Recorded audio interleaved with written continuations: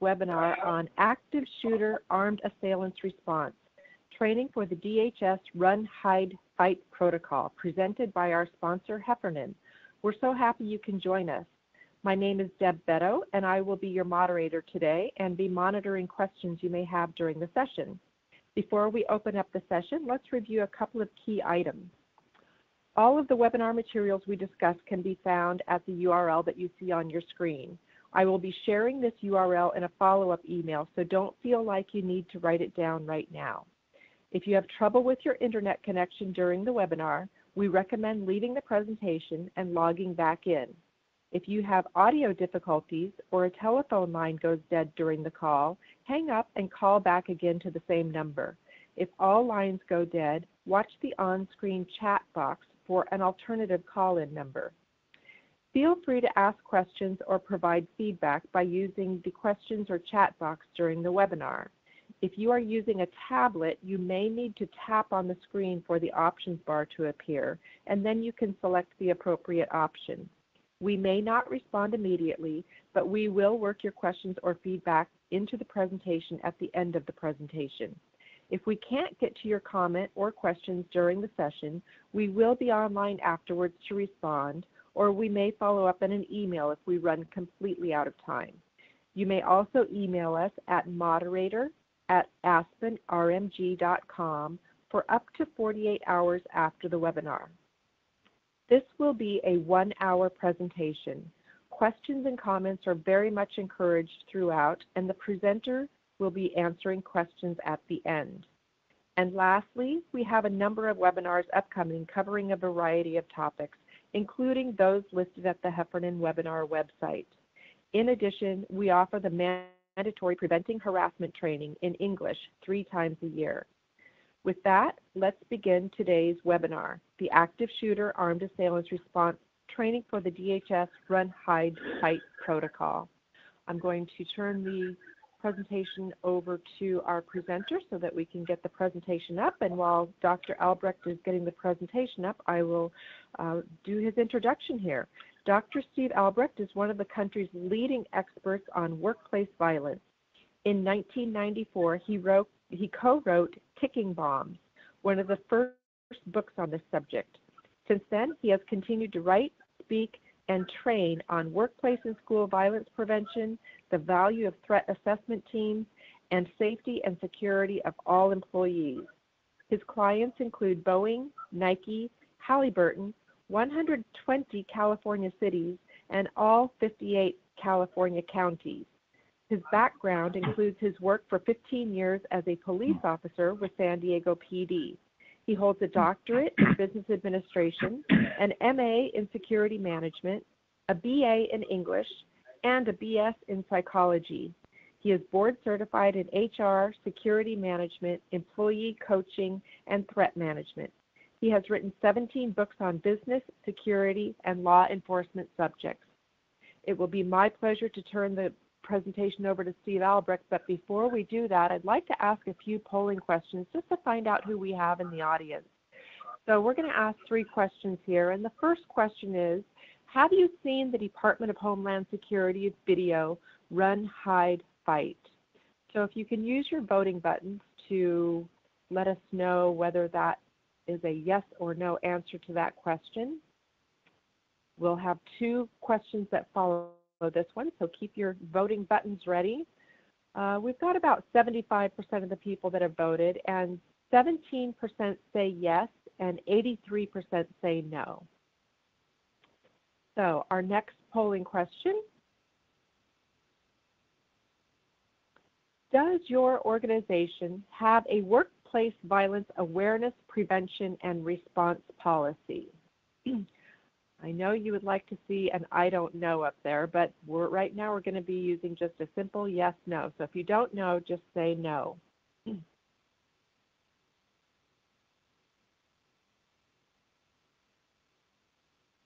Okay, we have another 75% of the people that have voted. So 25% of you need to get your voting buttons ready for the next question. And 39% say yes, and 61% say no. So Dr. Albrecht, the last question here. Has your organization ever conducted an active shooter drill? This will be our last polling question, and we're going to be answering any other questions that you have at the end of the presentation. So be sure to stay until the end. And we've got we've got about 85% of the people that have voted, and 10% say yes, while 90% say no. I don't think that's very surprising, is it, Dr. Albrecht?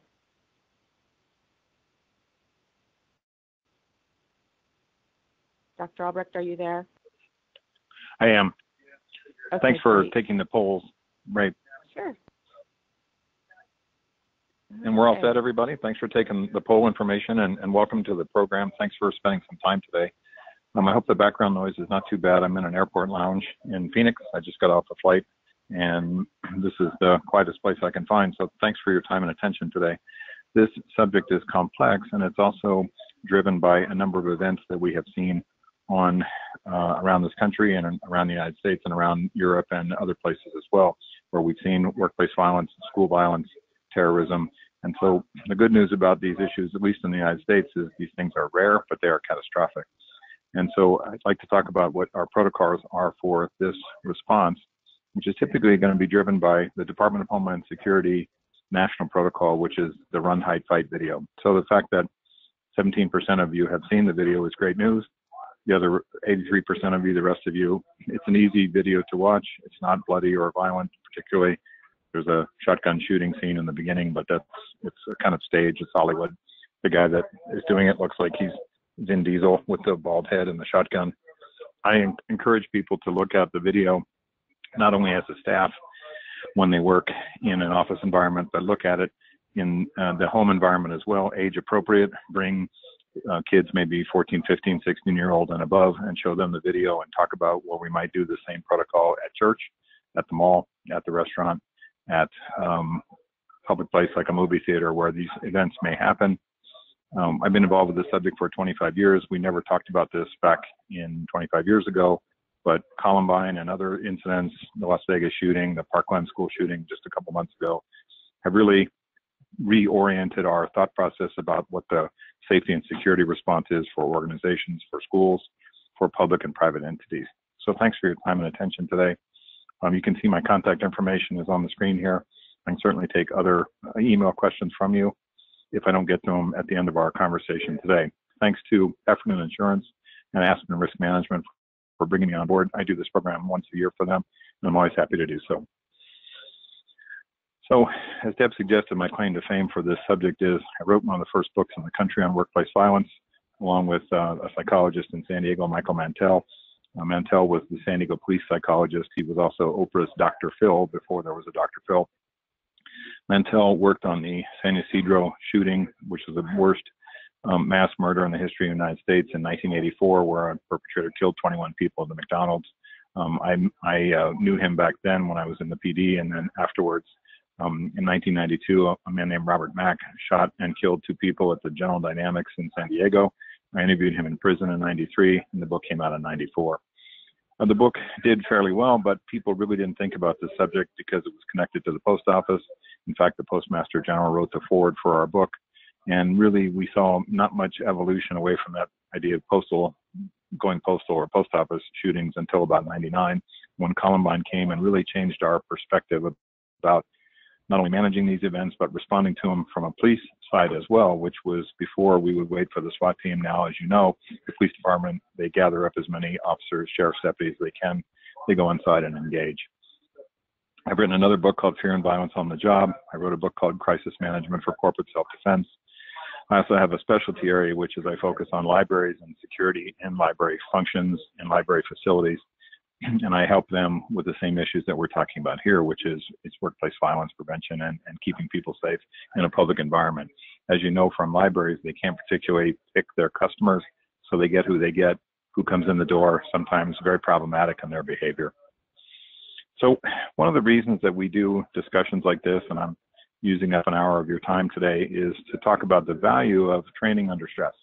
Now, certainly this is not stress inoculation training like we do for firefighters or for cops or for combat veterans, things like that. But the idea of stress inoculation training says we put people in situations where they have to know what to do under stress.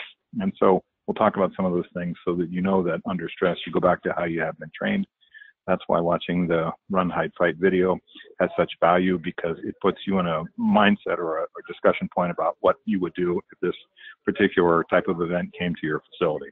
So we attend trainings to change our behavior under stress so that we know what to do in a life-threatening situation.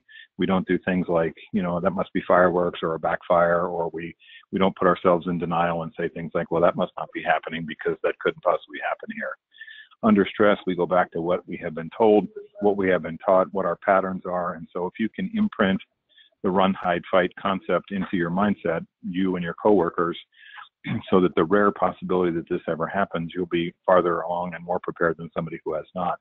So the reason we do training is to bring in the run, hide, fight concept in a way that people know, kind of like a fire drill or an earthquake drill, this is what we do.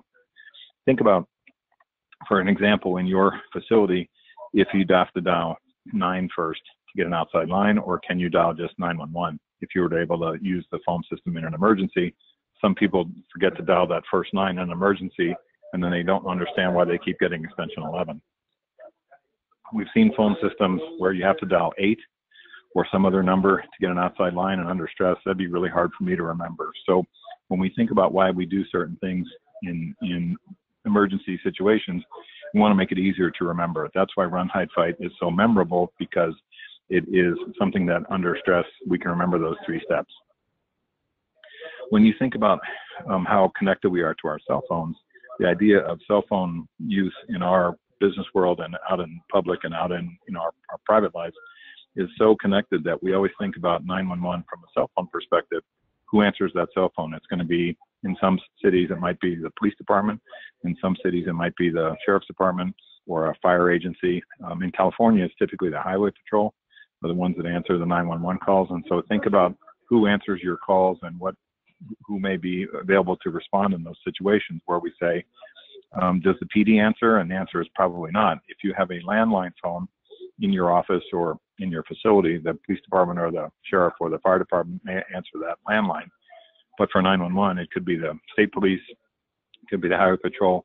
So one of the things we need to figure out is who's going to answer that call, because there could be a tremendous delay sometimes in how we hand off those calls from emergency department to emergency department.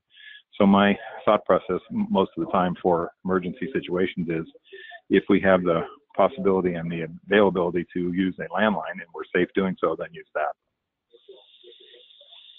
So one of the things about routines in stress situations, whether it's a fire or an earthquake or a hurricane or tornado or some other weather event or an active shooter, is that we get into patterns and patterns of habit about where we typically come and go from our facility. We always park in the same spot in the parking lot. We typically always come through the same door. In the rare possibility of an active shooter situation, where would you go to enter the building or leave the building? Or what would you do if the entry point or exit point that you typically used was blocked? Sometimes people get into patterns where they say, I only know 2 ways in the building and 2 ways out. And you say, well, if I was on the higher floor and the situation was above me, would I leave the building? Probably so. If I was on a higher floor and the situation was below me, then I would stay where I was. So I think it's important to not create a sense of paranoia about this issue, but really create an idea that you say, what is my response under stress in the rare possibility that these things happen, where I would go to get out of the building, where I would go to hide out inside the building. We'll talk about the concept of the safe room, which is break room, restroom, conference room, supervisor's office, training room, someplace to be in a life-threatening emergency where you can shelter in place until the arrival of the police. What we know about these situations with these perpetrators is that there is a window of time that they have in their head. It's kind of an imaginary clock that ticks inside their head, which is about 5 to 10 minutes. And they know that they have about 5 to 10 minutes before the local police will arrive in force to engage with them. And so that window of time for them to do the damage they want to do is critical. When we think about what we do to protect ourselves in that span of time, if we can't get out of the building, which would be the first choice, hiding out would be the second best thing. And then the third choice, of course, is fighting back. So if you're in a multi-story building, where would you go, up or down, to protect yourself or to shelter in place? Where would you go to leave the building safely and successfully? Could you get out of the building from a second floor? where it maybe attaches to another building or something like that. So think about what your thought processes are when it comes to this situation, the rare possibility that may occur. We always want to have some sense in mind where we would go up, down, in, or out to be safe, to move ourselves away from the attacker and move ourselves out of the way of the police. That's why we do the run, hide, fight concept, to get out of the way of the bad guy or woman who is armed with a gun or a knife or another weapon, to get out of the way of the responding police. And the police want to come and save us, but we've got to get out of their way so they can do that. The second possibility is hiding out, where we hide from the perpetrator in a room that we can barricade as best as we can using chairs and furniture and things like that, so that we're out of the way of the responding police and we're out of the way of the attacker. We've seen no evidence in these types of cases in the 25 years that we've reviewed them that these people shoot through the lock like a James Bond movie. We see no evidence that they push through a barricaded area to come inside and harm people. If they can't get inside, they typically move on. So if we can put a number of heavy objects in front of the door, if we can cut the lights, if we can move away from that fatal funnel, which is the doorway, we're going to survive these incidents. And then the third choice, of course, is to fight back, and using whatever you have in the room that's heavy or sharp or hot, like coffee or books or things that we can do to disorient or attack this person, especially as a group, we're going to win that fight. When we think about these perpetrators, what we know from the study around the country and around the world is that they are there to kill people and not to talk. This is not a hostage negotiation. There will be no sort of SWAT team sort of hostage, FBI hostage negotiation thing like we see in the movies. These incidents are very fast. They end quickly, and they will be over with usually within 5 to 10 minutes of the arrival of the police. These perpetrators kill themselves or they are killed by the cops. So it's not a hostage situation. It's a protect yourself situation. This window of time that we have to protect ourselves is typically 5 to 10 minutes before the arrival of the police. The police are going to engage with these people. Now, if you work in a rural location where the police response time could be 15 or 50 minutes, you're in a different situation completely. But for most people in city and county organizations where you have police coverage, paramedics, firefighters, and cops are going to be in the scene fairly quickly. As a sort of point of memory about this issue, when we had the San Bernardino shootings that killed the folks at the Christmas party, there were 300 cops that came to that situation all told. And so there'll be police coming from a number of agencies, CHP, Highway Patrol, state police, railroad cops, college police, community college police, local PD, Sheriff's Department, Border Patrol, Customs, wherever you have law enforcement, they're going to respond to this because that's what they do. So if we can get out of the line of sight of the perpetrator, out of his or her way so that we can barricade or shelter or evacuate, we're going to typically survive these events. So the police response is a unique issue because sometimes we anticipate the cops are going to wear what cops wear, which is blue uniforms, but they may come from other agencies that wear typically different colored uniforms. In California, for example, the Highway Patrol wears tan uniforms. Sheriff's departments oftentimes wear tan shirts and green pants, but sometimes they wear all black pants, or PD wears blue. Customs wears a different color blue. Border Patrol wears all green. There could be a cornucopia of cops coming in different uniforms. Some may be in plain clothes, some in undercover or detective type of functions. It could be a guy with a ball cap and a goatee with a vest on. You may see them carrying firearms, like ranging from handguns to rifles to, you may see helmets, you may see ballistic shields. The reason we talk about this is sometimes under stress, we think of the police as being obvious and we would recognize them right away. But in the San Bernardino incident, after the shooters came through, the husband and wife team, they were wearing all black and carrying assault weapons. The next group of people that came through the door were wearing dark clothing and carrying assault weapons. They thought it was the second wave of attackers. Turns out it was the San Bernardino cops coming to rescue them. So there's a mindset that you have to put yourself into. Would you say, if I see the cops in this scenario, they could be wearing completely different uniforms than I might recognize from agencies that I don't typically know. You need to be ready for that. One of the things that we're seeing in these events is the response by the paramedics and the firefighters is typically going to be delayed until the police have cleared the buildings. And this could take a substantial amount of time. And sadly, people may bleed out in those situations. What we are seeing around the country is something called the Hartford Protocol. And the Hartford Protocol is where we now train employees, and I've been through the training myself. I did it last month in something called Stop the Bleed. And there's an organization called stopthebleed.org. And stopthebleed.org does a 1-hour training program where they teach people from all walks of life and in lots of businesses to come in just a 1-hour program to use tourniquets, which we're now using quite effectively to save lives, because the number one reason people die in traumatic situations, whether it's shooting or accidents, is they bleed to death.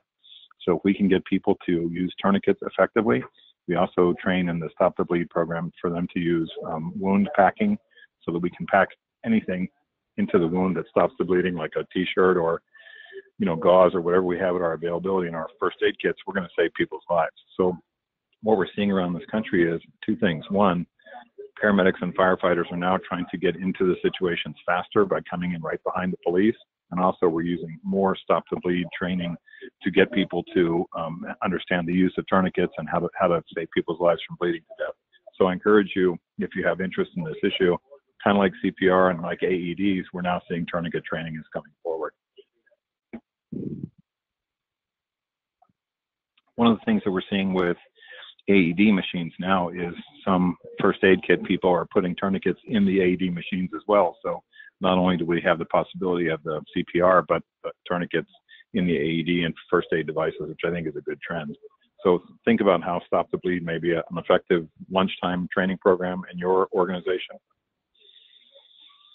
When we talk about these situations with the police dispatchers, it's really, really important that we give them as much information as we can over the time span that we can, as safely as possible and as quietly and carefully as possible, not to reveal your location or to draw the perpetrator towards you, but we want to give as much information to the dispatchers so they can tell their responding cops through their mobile data terminals and dispatch as they come in what these people are wearing, what kind of weapons they're holding, and what type of incident that we're facing. The fact that these events are hugely stressful and rare puts you into a situation where you say, how would I communicate on my cell phone or through landline to the emergency responders so I know exactly what they need to know? And so these are some of the things that they're specifically looking for. So the last thing on this slide is, I think, very, very significant here, which is these people are not Navy SEALs, they're not Marine commandos. The people that are doing these things are oftentimes confused dipsticks that get access to their parents' guns. They're depressed. They have no social connections. They're highly narcissistic. They're suicidal oftentimes and homicidal as well, which makes them dangerous. But we can fight back and beat them. And we see this around the country where there are situations where people have thrown things at them and attacked them with chairs and furniture and just use group mass to knock them down and hold them until the PD gets there. Our attempt here is not to be, heroic and make an arrest. Our attempt is to save our own life by saying, you know what? I want to go home and see my family and people I care about. We can beat these people. One guy with a gun who walks around and shoots people who are laying on the floor and trying to play dead is a mistake. And I will never, ever, in my perspective, give the advice that you should give up to these people and not fight back. Collectively, the groups of us, especially in a room where these people come in, the lights are off, they're disoriented, they don't have any sense of what's going on and where the people are, we can fight back and beat them. And I want you to think about that as a significant part of this run, hide, fight. The fight is just as important as the other two, although we start first with getting out of the building and second sheltering in place, but the fighting part is just as important. I hope that makes sense to you.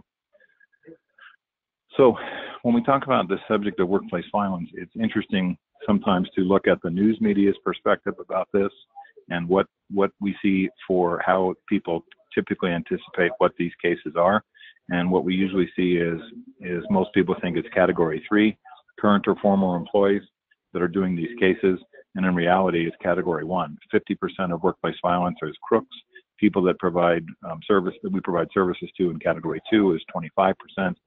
Category 3, current or former employees, is about 20%. And sadly, the last category, category 4, domestic violence involving an employee, is about 5% of our cases. Now, I think category 4 is hugely underreported because many employees are fearful, especially female employees that have a domestic violence situation, are fearful that they'll be fired if they bring this to the attention of their supervisor or boss. In California, we have something called Senate Bill 400, which says if you are a victim of domestic violence as an employee, you can't be fired for that. It's a protected class. And so we have not only a duty to keep you safe, but we have to create a safety plan as well. So when we look at these categories broken down, category 1, crooks, 50%, category 2, people we provide services to. Typically the most dangerous people inside category 2 are patients. People in healthcare environment can talk about how difficult and scary and dangerous the emergency room is on a Friday night.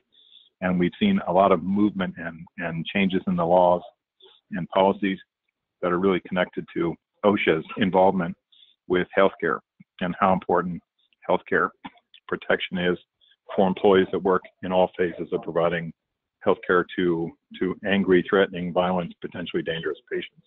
So that's been a movement, especially around the country in the last 3 months, which is a positive thing.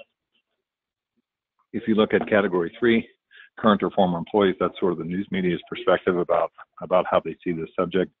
That's actually pretty rare. And then category 4, I think, is underreported, and we need to make some changes around this country to make all 50 states have domestic violence protection for employees as a protected class.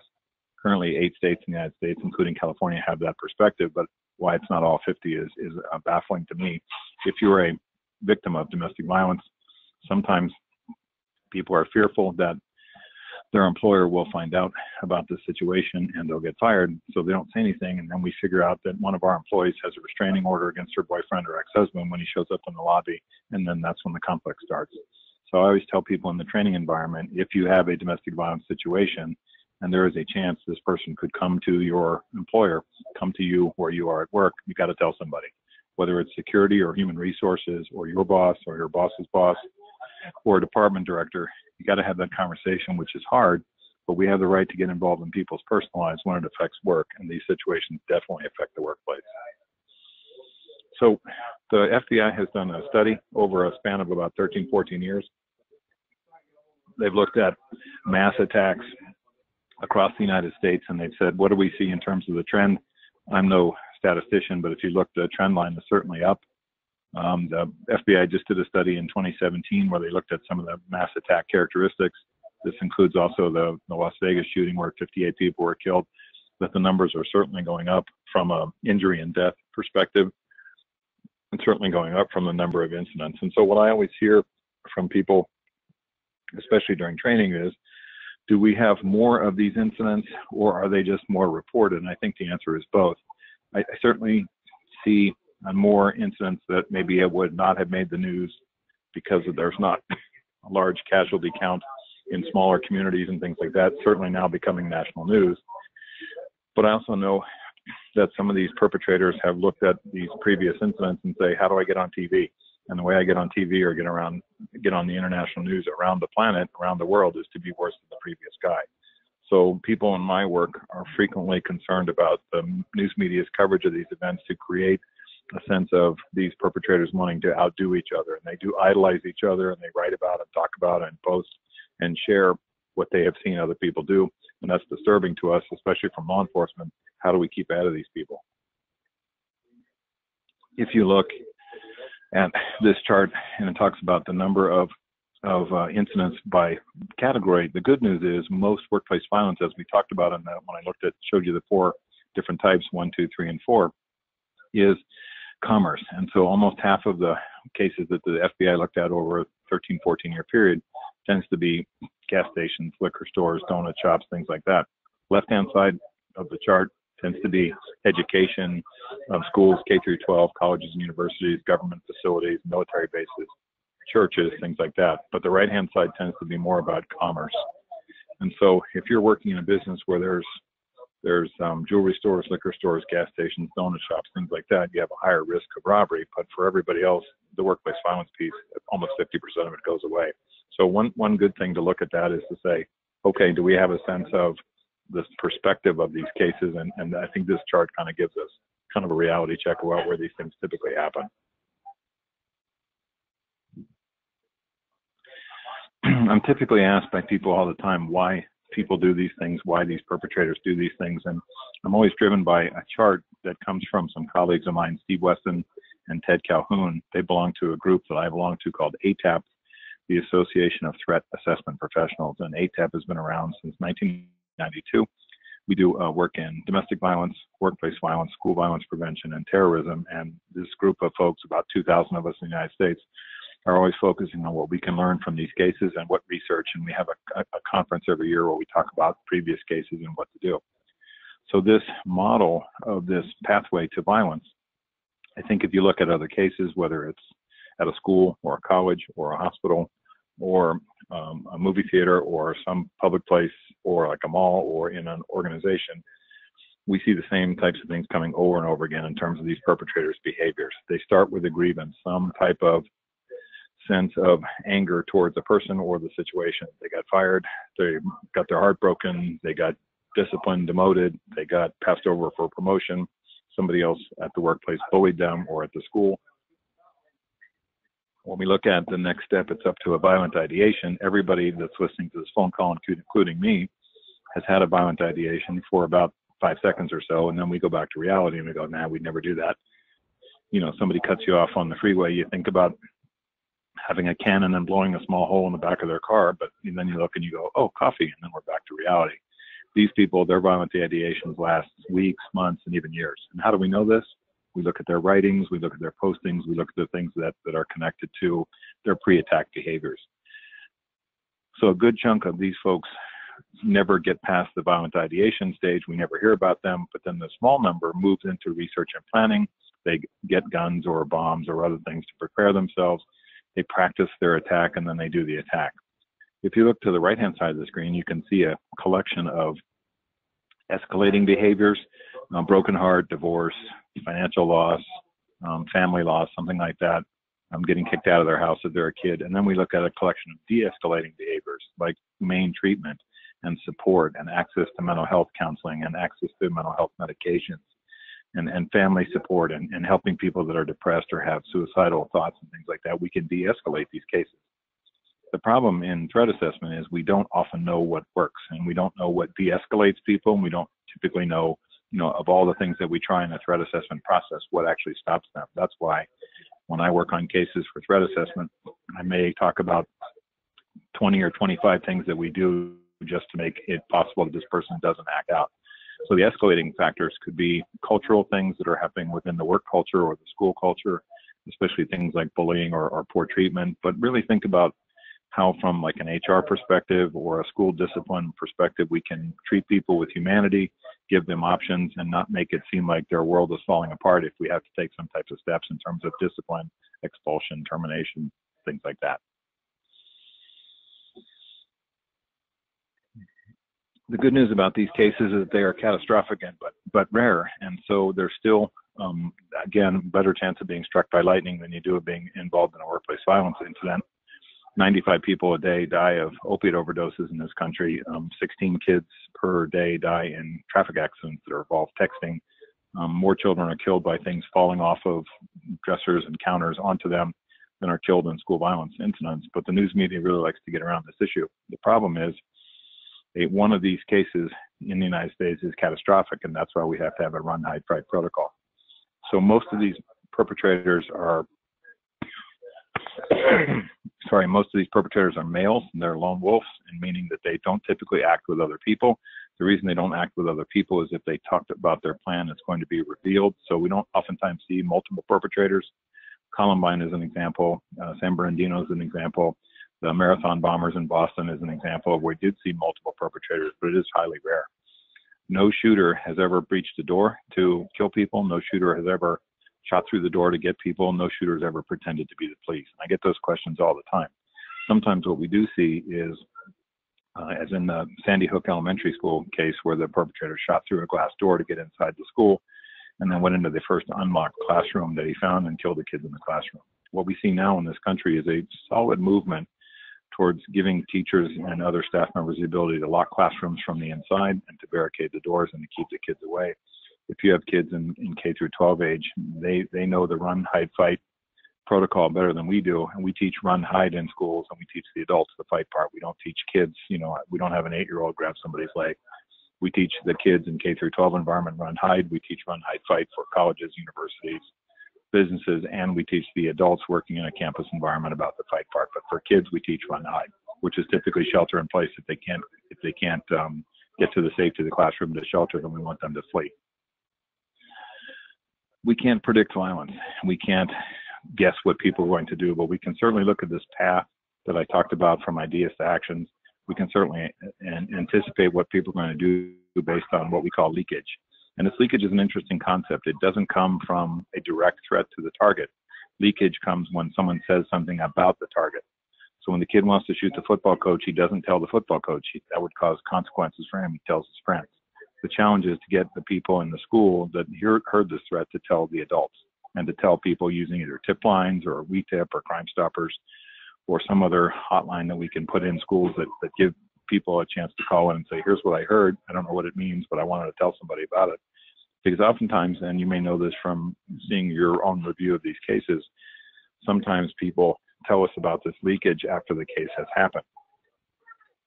So I'm always interested in any kind of leakage in the organization or a school where someone says, here's what I'm going to do. And the question for everybody listening and for our employees and for students is, can you have the courage with a capital C to be able to go forward and tell people when you hear about this type of leakage? One of the problems of leakage is that sometimes we say he was just kidding, or he wouldn't really do that, or I didn't think he had meant it, and so we don't tell anybody.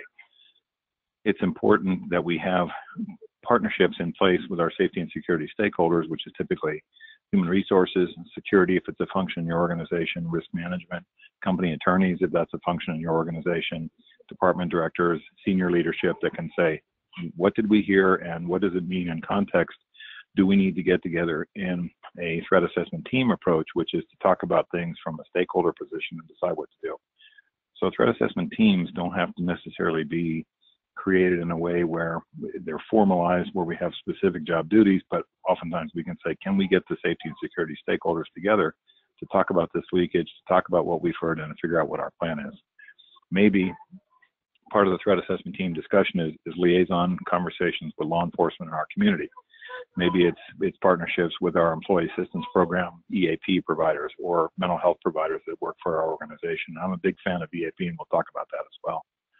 But I'm also asking employees and supervisors and managers to be vigilant and to listen to this leakage, and also to have a sense of safety and security for all the facility, whether it's customers, taxpayers, visitors, vendors, ex-employees, current employees, domestic violence involving employees, so that we pay attention to those things which have the capacity or possibility to move up this kind of movement from ideas to action.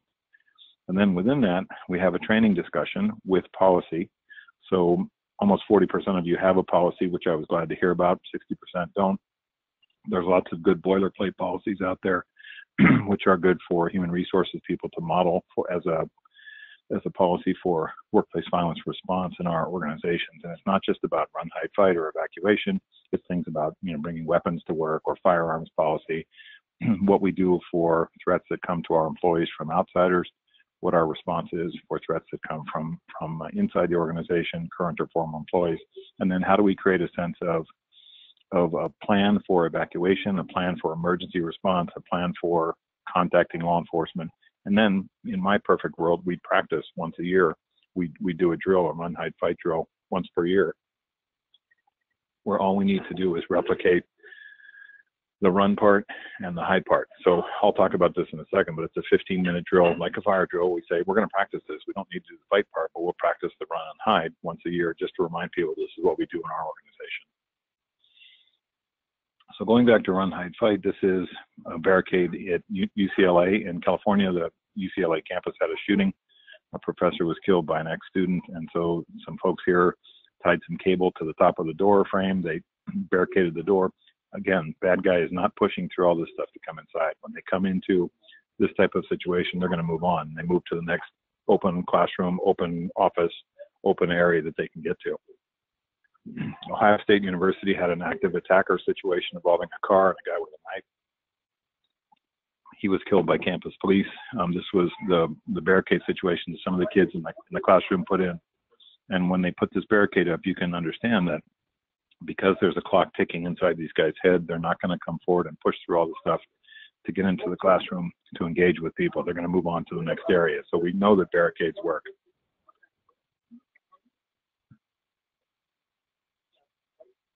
You can see from this cornucopia of people here that we see a wide variety of ages, sexes, races, of people that do these things across the country and around the world. We've seen these perpetrators in different sizes and shapes. So again, we're not into profiles, we're into behaviors. I don't care what people look like, I care what they do.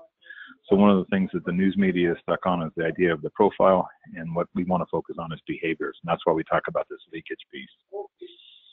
So I get this all the time. Why do these people do these things? And so it's a lot of D's up there: disconnected and disaffected, depressed. Depressed people are typically dangerous to themselves, driven to act. They have a desire for revenge based on how they were treated or bullied in the workplace or in the school. They're desperate and they're dangerous. They have early psychopathy. It's typically diagnosed at age 18, but these folks show early signs of psychopathy. They're narcissistically dangerous or narcissistically entitled, which means they can hurt other people and not feel bad about it. They don't have any sense of empathy or regard for others in terms of their own life, and they have what my clinician friends call the broken bridge of self-esteem. The broken bridge of self-esteem says, I don't care about my own life, literally, and I don't care about the lives of other people, so I can harm myself or harm other people, and I don't care. Everybody that you know in your life and that you associate with has empathy for each other, and we care for each other as human beings. These folks don't. So they say, I want to outdo my idols. I want international attention. I want to be infamous. Lady Gaga is famous. I want to be infamous. You can only kill me once. My actions will live on. And I'm going to post and write and talk about what I'm going to do with diaries and Facebook postings and things like that, so that when I'm gone, people will talk about my plan and what I did. And they want this sort of infamy, which we attach to these folks around the country and around the world. So many years ago, I got sort of inspired to write what I thought was a manifesto for how these people see their approach to what they do, and see if this makes sense to you. I've lived a depressed, disconnected, disaffected life with no real job, girlfriend, supportive family structure, or goals. That's a bad sign. And one of the things we see for a lot of these perpetrators, based on an FBI study, was no father figure in like 23 out of the 24 cases they looked at. Because of this, I hate people and they seem to dislike me. I've collected the many injustices directed me my whole life. And so the injustice collectors, their favorite phrase is, it's not fair, or I'm getting screwed. I'll kill as many people as I can for my revenge. I'll dress like a commando. And just because they have the outfit doesn't mean that they are. I'll mimic my idols who have killed before me so that people remember me and talk about my actions for decades. And they'll post photos and words and videos of my discontent online to provide proof of either my irrational life views, religious zealotry, racial hatred, active and untreated mental illness, and my rage against the world. I know the U.S. and international press and instant social media, Facebook, Twitter, etc., will expose me around the globe minutes after I'm dead or in jail, because that's what they do. So I'm hopeful you'll see this as kind of a manifesto for all the cases that we've seen, especially in the last 10 years or so, especially in the last 20 years, almost as we come up on the 20-year anniversary next year in April for Columbine. That this is sort of the protocol that these people follow. Again, it's not a profile, but these are the behaviors they typically exhibit. So I talked about the value of threat assessment teams in terms of how we get the stakeholders, the safety and security stakeholders for the organization together to decide what to do when we see an internal threat, current or former employee, or an external threat, stranger, taxpayer, customer, somebody who has a vengeance against the organization, or somebody who's a stranger to the organization. Notice that corporate counsel or city attorneys or county attorneys or any kind of legal entity that's attached to the agency or organization is the one that keeps the notes for threat assessment team conversations, so that we have good attorney-client work privilege. They're not subject to subpoena. And if you look at the left-hand side of the screen, we typically see a core of people that are on the threat assessment team. HR typically drives the threat assessment team.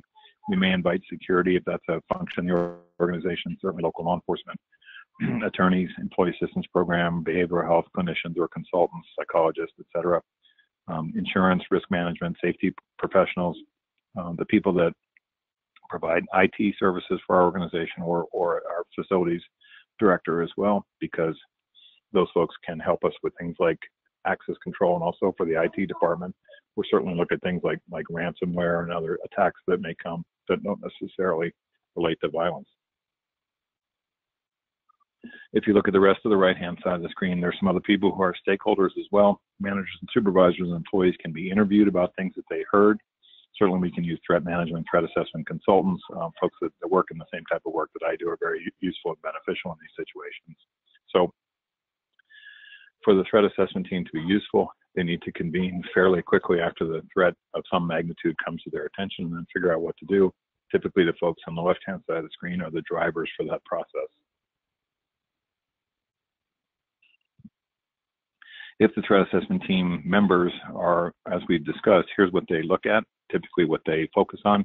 You can see it ranges from people that sue the organization a lot as vexatious litigants, all the way up through to ransomware and cyber threats, bomb threats, domestic violence, discipline terminations, expulsions of students, employee bullying or threats to each employee or threats that come to an employee from an outsider, current or former employer, visitor, vendor, stranger, and then threats to the organization itself, the leadership, the executive teams, the meeting places. I oftentimes think about city council and county board meetings, things like that. We get together in a threat assessment team conversation, HR, security, law enforcement, risk management, IT, facilities, to talk about what our plan is, and we can come up with a pretty good plan in a very short period of time. So I encourage people, you don't have to have a special, specific threat assessment team sort of designation. You say, who are the safety and security stakeholders in your organization, and keeping in mind that those folks may have more than one role to play. So you may have, HR may also have a security function as well, for example, where you get people in the room and talk about what our plan is in this time span. So if you look at these characteristics here, one of the things that I, again, want to focus on is, again, we're not talking about profiles, we're talking about behaviors. And so these aren't clinical diagnoses here. These are behaviors that we see in an employee or an ex-employee that would give us concern. Depression, religious zealotry, injustice collector, drug or alcohol abuse, being bullied, off-the-job issues like divorce, financial problems. Guns is not a huge risk factor in my cases, except when the person has no interest in them and suddenly develops an interest in guns without any sort of usual reason for it, like, I need to buy this gun to come protect my job. That kind of stuff would concern me. One of the biggest ones up there in terms of risk factors is somebody who talks about school violence or workplace violence as if it were a good thing. Yeah, that guy that shot up Vegas, he's pretty tough. Those guys frighten me. That's not a normal empathic human response. Then we talked about this leakage, this third-party threat, where somebody hears something that someone makes a threat to harm somebody else, but not to the target directly. That's what the Secret Service taught me. Many people make threats. Some people pose threats, and we need to focus on people who pose threats as necessarily making threats. The presence of a verbal threat is not a huge risk factor for me in every single case, except sometimes when we have domestic violence, where someone will say, if I can't have you, nobody else can. But oftentimes, my biggest concern are these third-party threats. And I'll talk a little bit about hunters versus howlers. Howlers are people that draw attention to themselves. They want to be provocative. They want to scare people and disrupt the business, but they don't typically harm people. Hunters are people that work in stealth. They don't reveal themselves. They end up showing up with a gun. Those are the ones that hurt folks. The good news is most people we deal with are howlers. The bad news is oftentimes we hear about the hunters after the incident. So look at these characteristics here, these suspicious indicators. From my police days, these are what I would call casing behaviors. These are things that people do before they get ready to commit crimes, but oftentimes in either workplace violence or terrorism concerns, these are things that people might do around our facilities. And what happens is sometimes we rationalize these kinds of irrational behaviors. If you see these things around your facility, you don't have to go confront people or taking pictures or something like that, but be a good witness. Capture the information that you see around you, be a good witness. Tell your boss, tell your coworkers, have the courage to call the cops. Cops love to talk to these people, and we want to figure out whether these behaviors fit the context of the situation. It's the fire marshal or an insurance guy or something like that, or it's somebody who's actually getting ready to do something bad, and we've interrupted the opportunity. I bought this UPS uniform at a thrift store by my house. If I was wearing a UPS uniform and pushing a hand truck full of empty boxes, I could probably get into almost any business in the United States and walk around. I could load up the empty boxes with TVs and flat screens and projectors and backpacks and wallets and purses and tablets and computers, and probably no one would stop me. So I'm not saying be suspicious of the UPS guy. I'm just saying be suspicious of the UPS guy, meaning that if we see people that we don't recognize, ask them for ID. If we see vendors that are coming in that are not escorted, we ask them, who is your contact here? And we have a little bit more protocol rather than just saying, well, it's not my job. We're all in charge of safety and security. And it starts with looking at these kind of access points where people come into our facilities. And it may be perfectly reasonable or it may not. So let's talk about run, hide, fight as we get into our wrap up here. I encourage you to watch the video. It's a short video. It's 6 minutes long. I think, age appropriate in your house. You show people in your house, talk about what we do as a national protocol for this concept. Run out of the building if you can. If not, hide out in the safest place that you can, break room, restroom, etc. And third choice, fight back. The movie was filmed in 2012. It's had about 50 million views. Again, if you put Run, Hide, Fight, Department of Homeland Security into YouTube, it'll pop up. It's about 6 minutes long. There's a scene in the beginning where the guy that looks like Vin Diesel with a shotgun shoots people with shotguns. It's not bloody, but if you want to skip that, just move your cursor to about the 90-second point and you can pick it up. The rest of the video is perfectly fine to show to people in any workplace. Two of the things I talked about, which I think are important, are at the bottom there, the importance of a 15-minute drill, which is once a year we do a drill where we either leave the building as quickly and safely as possible, or we hide out inside the building. So if I'm running the drill and I don't see you outside the building, and I can't get into the room that you're in inside the building, then you've done it correctly. So in my perfect world, like an earthquake drill, like a fire drill, we do the 15-minute drill once per year to remind everybody after a staff meeting conversation about it, that this is what we do for the rare possibility of an active shooter or an active attacker. The second thing, if you look at the bottom, there's a concept here called cover versus concealment. Cover stops bullets. Concealment hides you. So cover would be a brick wall or a concrete wall or a staircase that's made out of concrete. Concealment would be blinds or tinted glass or a wooden door. We want people to know the difference because we want them to get behind cover as best as possible. The closest you can be to a bullet sometimes in these situations and still get shot might be up to a quarter mile. So some of these perpetrators are armed with assault weapons and other types of things. You can be too close to the building and still get hit even if you're a quarter mile away. So we want folks to move away from the building, get out of the way of the police, get out of the way of the bad guy, or hide out in the safest room where we have something we can use as cover. And even a bookcase filled with heavy textbooks or law books would be a good example of cover because those things can stop bullets in the right situations. So think about what you would put in front of you and the doorway that would be useful, like a copy machine or something we could shove in front of it that would stop bullets as well as block the door. I use code words. I like code words, especially for people that have public contact jobs where people are upset, maybe in some type of enforcement job, code compliance or park rangers and things like that. If we're in a business where we tell people no a lot, I like code words to be able to notify law enforcement. Go call Dr. Green or call Mr. Blue or call Arnold as in Schwarzenegger. Come up with a code word that we use to go safe place and call the police. And also we may use code words for our PA system. So one of the ones that we typically hear is there's an unusual incident in the lobby. There's an unusual incident on the second floor. There's an unusual incident in HR, wherever. That means that there's a potential for somebody with a gun in that part of the facility, and don't go there, evacuate immediately once you hear that code word. So remember that the police response to these situations is going to be aggressive, and they're not going to be there to provide first aid or help people evacuate. Their function is to go in and stop the attacker. And so we may need to provide first aid. That could be just putting somebody on a rolling chair and shoving them out into the parking lot towards ambulances, things like that. You may have to provide first aid. And that's why I talked about this Stop the Bleed campaign, which I think is a useful part of new training these days. Along with AEDs and CPR, the stopthebleed.org is a new protocol that we're looking at. So in these situations, we've not seen these perpetrators shoot through the locks or do anything like that. So if we can get behind locked doors, if we can get a barricade situation, get in, if we can stay away from the doorway, the fatal funnel, if we can hunker down and wait for the arrival of the police, they're going to typically be there within 5 to 10 minutes, and they're going to activate their plan, and we can fight back and we can stop these people. So think about the difference between cover versus concealment. Think about how some of these perpetrators may target certain people, like domestic violence or bullies or people that they can't stand or they hate in their workplace. We're not here to reason with these people. We're here to get outside. We're here to hide out. We're here to fight back. Left-hand side of the screen, useful safe room discussion here. Right-hand side, not so much.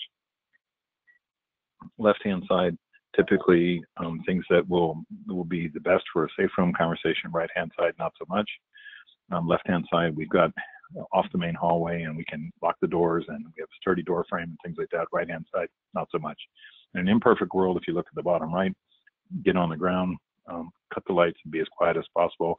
Wait for the attacker to pass by, and if they come inside, fight back. Wait for the arrival of the police. So last thing to talk about before I take some questions. Watch the Department of Homeland Security Run, Hide, Fight video. I like it as once a year as a staff meeting conversation. Show the video and have a discussion about what it means specifically in your organization.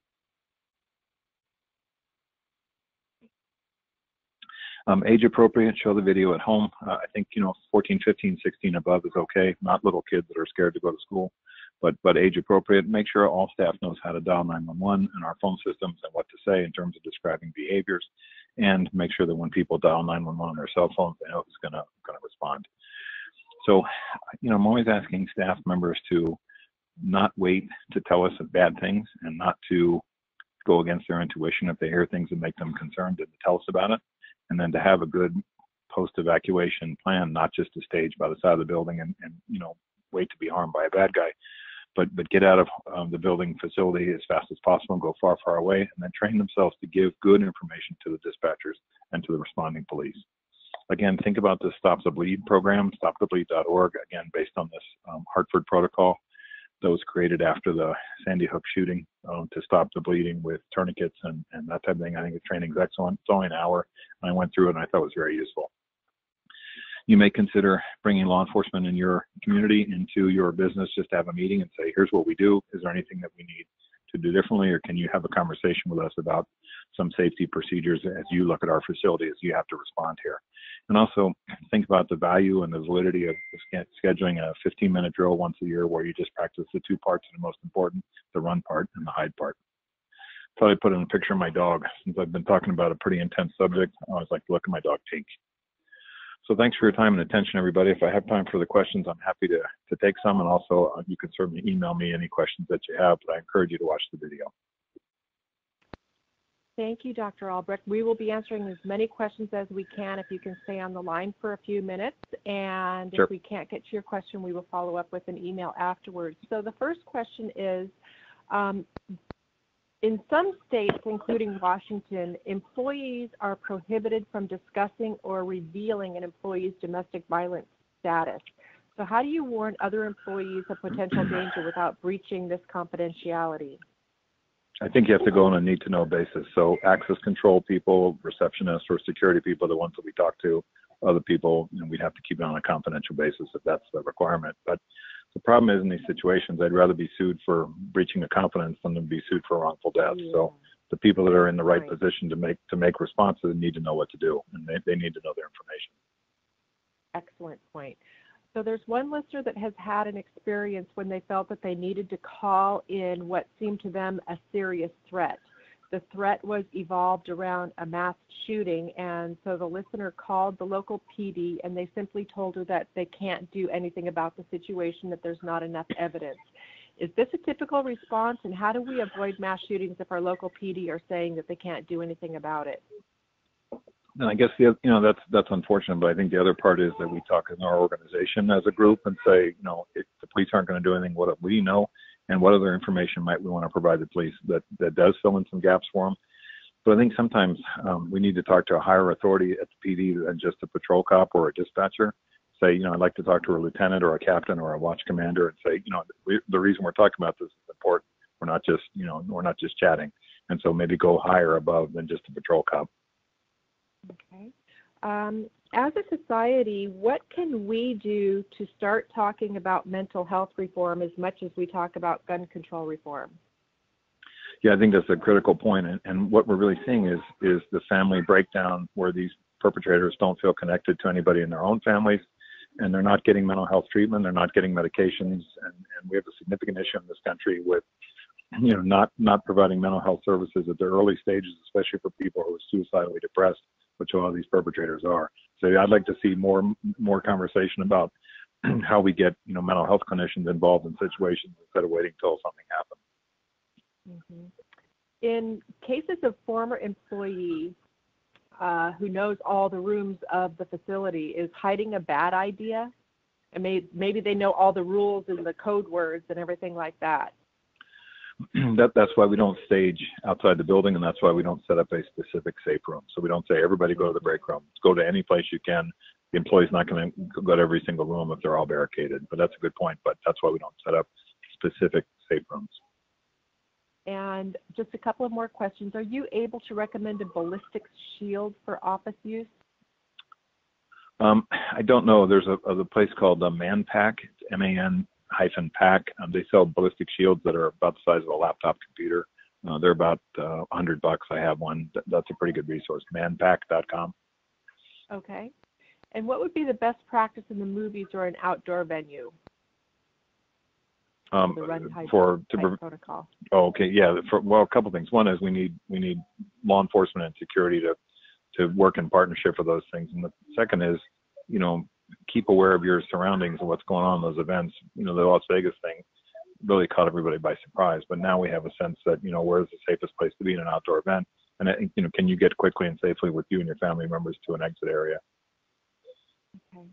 And I think you answered this question during the presentation, but we've had a couple of follow-up questions. Do you have any recommendations about how to create an open environment around domestic violence in the workplace?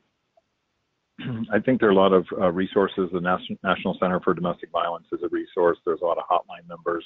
A lot of communities have victim-witness liaison relationships with the district attorney's office, where they have social workers and people who can provide support for DV victims, and if they reach out. And I think a lot of it comes through the county, and a lot of it comes through a lot of these hotline and victim advocacy groups that can really be supportive. But we need to bring this subject out of behind the darkness. Okay. So that's most of our questions today. Thank you for attending today's webinar presented by Heffernan. We will send information by email with instructions on how to access a copy of the presentation on our website. Thank you, Dr. Steve Albrecht, for your time and expertise today. We hope all of the attendees found today's webinar to be a valuable use of your time. Be sure to join us next time for our Preventing Sexual Harassment webinar on Tuesday, May 22nd. And thank you, everyone, and have a very safe day. Thanks, everybody.